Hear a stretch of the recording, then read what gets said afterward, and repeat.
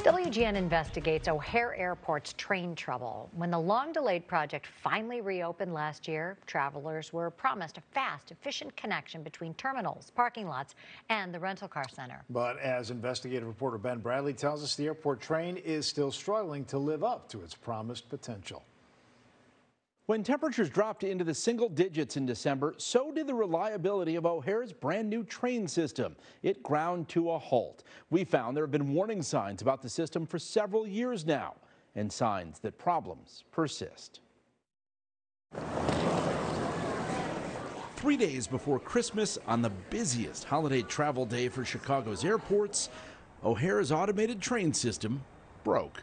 It ended up being a full 2 hours of waiting outside in 17-degree weather. Still waiting. Kristen Fundo was flying home to Memphis after visiting her husband on a work assignment in Saudi Arabia. The train trouble caused her to miss her connecting flight.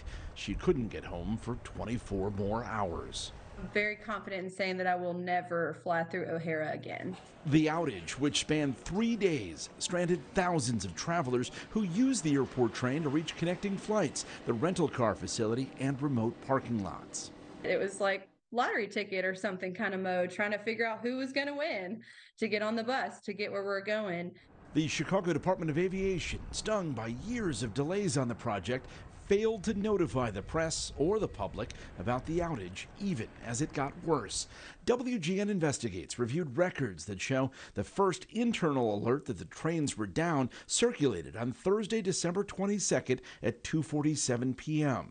2 hours later, an airport customer service rep wrote to bosses, "I'm getting reports that the buses are taking an hour to get to passengers. Do we have an update on busing operations?" Thank you. Straight ahead this way. Indeed, travelers were stranded as the airport struggled to find buses to transport them.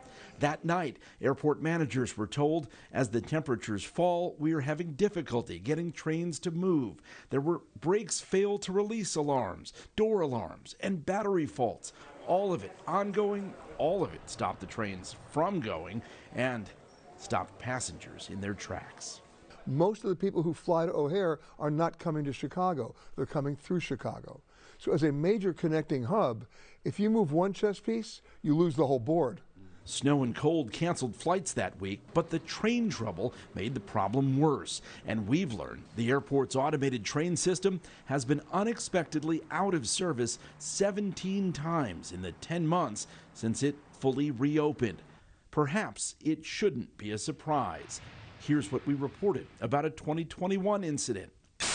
After a few weeks of snow and ice in February, the airport consultant wrote to the contractor, vehicle reliability has degraded to essentially zero, and that the overall project is simply regressing as a result of the increased vehicle problems.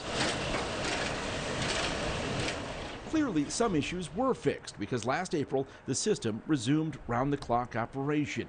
An airport spokesperson says they're working to maintain a high level of reliability, especially during winter weather. Here's travel expert Peter Greenberg's take. Anytime you're dealing with new technology, you're going to have problems. You have to have enough time to test it. You have to be able to take them to failure, to be able to know exactly how to make them certifiable as safe. Now, you're doing that at the same time that you're operating an airport. And when you put those two together, just get out your multiplication tables, because that's how long it's going to take to get it done. It wasn't supposed to be like this.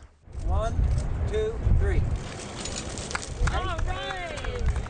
When former Mayor Rahm Emanuel's administration started the project, the promise was it would be completed by the end of 2018, while the trains, for the most part, continued to run.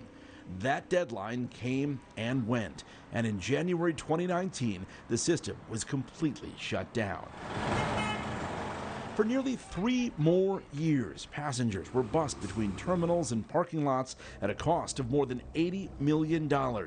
Despite the severe winter weather that crippled the trains in December, WGN Investigates has learned problems persist.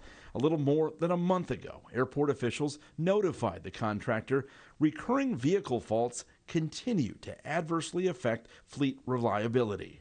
I am really in awe. It is stunning and beautiful. All of this against the backdrop of an even bigger project now underway at O'Hare, the $8 billion construction of a new international terminal and other improvements. Experts say travelers should buckle up for a potentially bumpy ride. Look at LaGuardia. You know, they decided they're going to redo LaGuardia without closing it, right? I mean, it was not fun, right, for anybody. It will be great, but not when they say it is. Or for the amount they say it is. It never is. The irony of all this is on the very same December day the trains stopped working, the Department of Aviation signed off that the project was substantially complete, triggering the final payment to the contractors.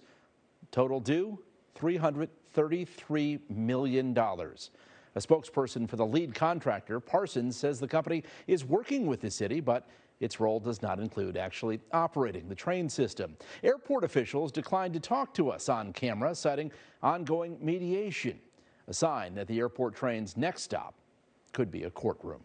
Ben Bradley, WGN Investigates. Doesn't sound like it's going to be fixed anytime soon. No.